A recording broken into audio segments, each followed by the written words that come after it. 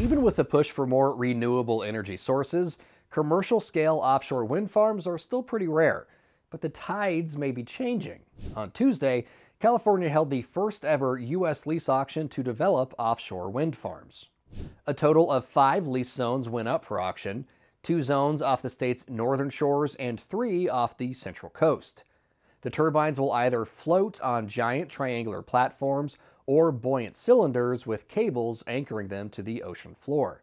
The turbines could be as tall as the Eiffel Tower and will be placed about 25 miles from the coastline. Because while the turbines may produce enough energy to power 1.5 million homes, no one really wants to see them. This will not be the first offshore wind farm in the U.S., but it will be the first on a commercial scale. There are plans to develop similar offshore sites off the Oregon coast next year and in the Gulf of Maine by 2024.